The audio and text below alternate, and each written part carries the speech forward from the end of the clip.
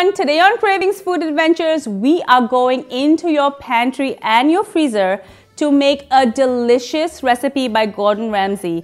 This is a sardine and shrimp pasta. We're going to be using the humble sardine that you can find anywhere, any grocery store.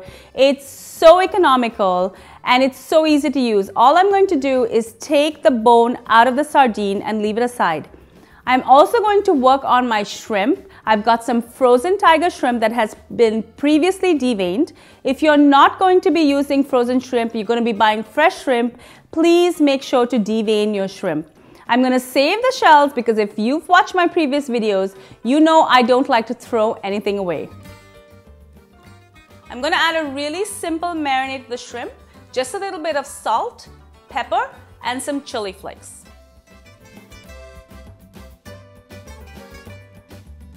We've also got some sun-dried tomatoes. Now, sun-dried tomatoes is going to give this dish a fabulous flavor. I'm going to make some breadcrumbs. I'm simply going to take a slice of regular bread and I'm going to put it through a food processor. It's going to give me some fabulous results with a lovely texture of breadcrumbs. If you don't want to use a food processor, don't worry about it. Just go take your slice of bread and just crumble it between your fingers. I'm going to take a pan, I'm going to heat a little bit of olive oil and I'm going to add 1 teaspoon of garlic to it, and then I'm going to fry my breadcrumbs in this mixture. The breadcrumbs is going to soak up all of that olive oil and garlic and it's going to be delicious.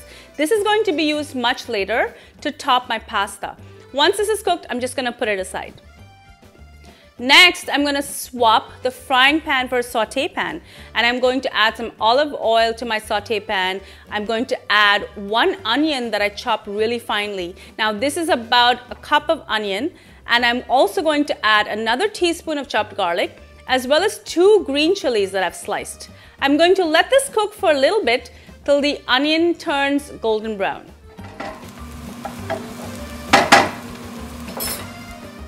Next, we're ready to add some sun-dried tomatoes. I've got 5 slices of sun-dried tomatoes. I've chopped this as well and I'm going to add it into my saute pan. Once I've got the sun-dried tomatoes in, it's time for the start of the show. I'm going to add the sardines in and I'm going to mash it with the back of my spoon. Following the sardines, I'm going to add about 1.5 cups of chopped tomatoes and I'm going to stir it really well, as well as I'm going to add a teaspoon of capers. Now I'm going to cover this and I'm going to let all of the flavors mingle together. While my sauce is cooking, I'm going to work on the pasta. I've got a pot already boiling with salted water and I'm going to add 400 grams of spaghetti. Now you can use any kind of pasta that you like. You can use spaghetti, spaghettini, fettuccine, whatever you like. I'm going to cook that till it's nice and al dente according to the package instructions. In the meantime, I'm also going to cook my shrimp. I'm going to use the same pan that I used for the breadcrumb mixture. I'm just going to add a little bit of olive oil and I'm going to saute my shrimp for about 30 to 40 seconds on each side. Now I want to cook my shrimp separately because I do not want it to overcook. The last thing you want is your shrimp to be rubbery. If you want your sauce to be a little bit creamy, feel free to add a couple of tablespoons of cooking cream to your sauce mixture. Once my pasta is cooked, I'm going to drain it and then I'm going to add it to my sauce and I'm going to mix it together. Add a little bit of the reserved oil that you get from the sun-dried tomatoes.